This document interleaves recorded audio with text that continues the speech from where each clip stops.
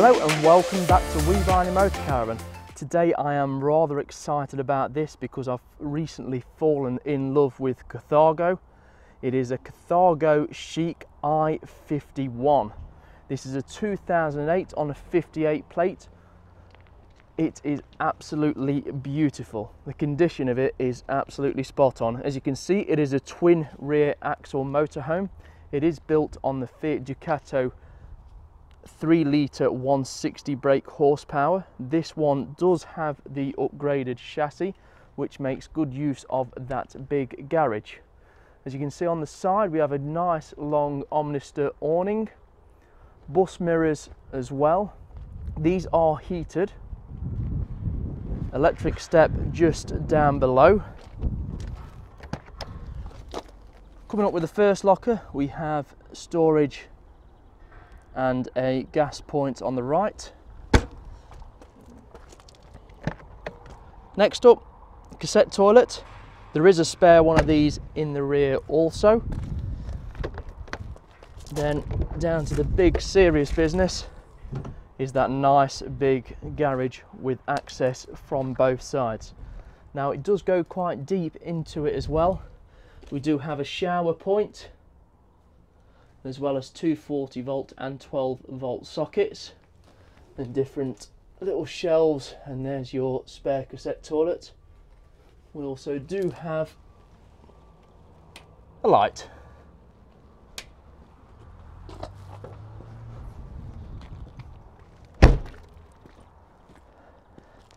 On the rear itself, we have twin reversing cameras up top.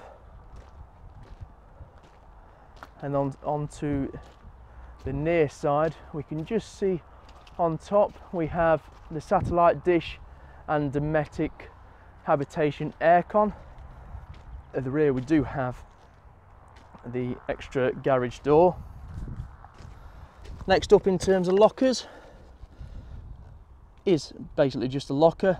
We do have the awning winder in there also. Carpets for the inside. We tend not to put them down just because of this time of year with the wet and windy weather. Gas low locker, so it does have the LPG gas and electric point. And zooming back, you can really see it is a beautiful clean motorhome.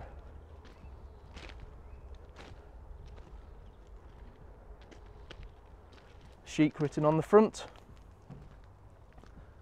Now this is a very rare motorhome, which I shall show you on the inside, because there are several different layouts of this, and there are your water drains. Inside this stunning Carthago Chic I51, most of the time when we do videos and photos, they make the motorhome look better. In this instance, it's the complete other way around. I cannot show you on film or photo how nice this lighting and motorhome in condition is. Starting above the door itself, we have those beautiful Carthago 3 dials with the silver around the outside. Aldi wet heating system controls with the Carthago controls as well. The lounge itself, it is a half dinette. We have a cupboard door, or a cupboard above the single side facing bench seat. This does have the pop-up TV as well. On the opposite side of the lounge, as I'm sure you've already noticed, it is all in cream leather as well, which really sets it off with the lighting. 2 forward facing seats with belts, with it being a 4 berth and 4 belted motorhome.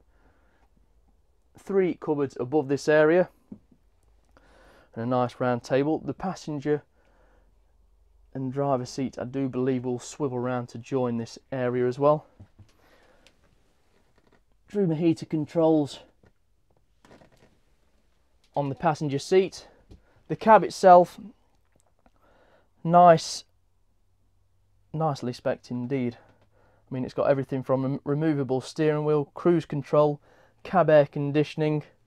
It does have cab blinds, reversing camera, Parrot Bluetooth kit, heated bus mirrors, electric step control, electric window control.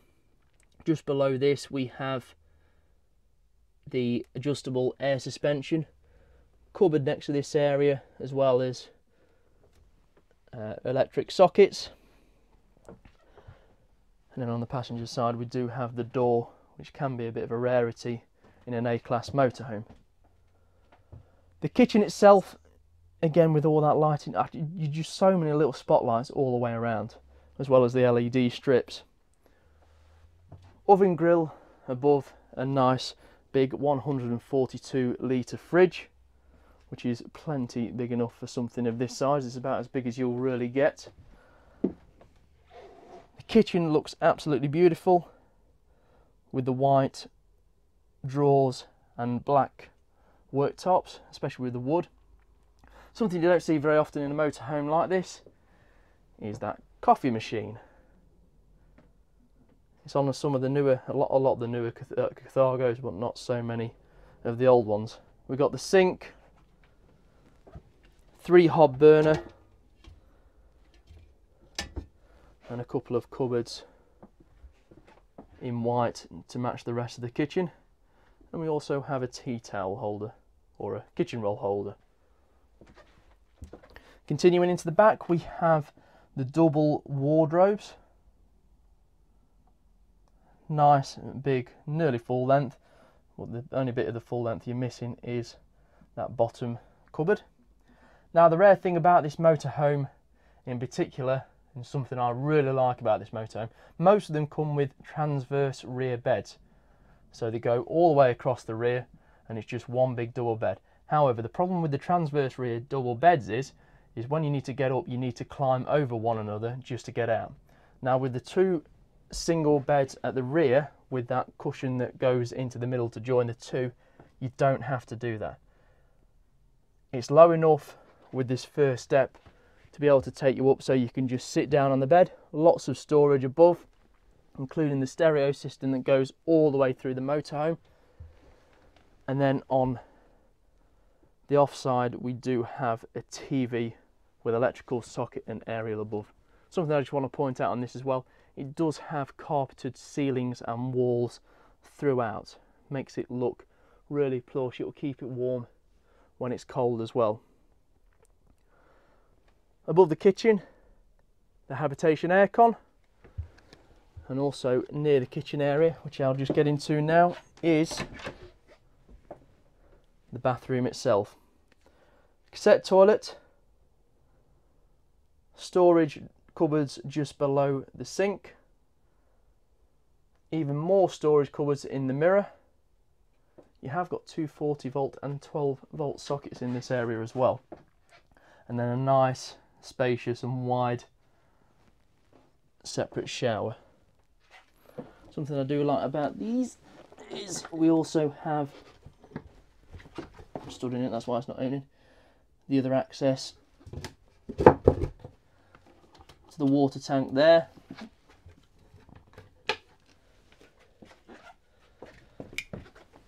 Access to the other water tank here. These water tanks are 115 litres on board, and then the final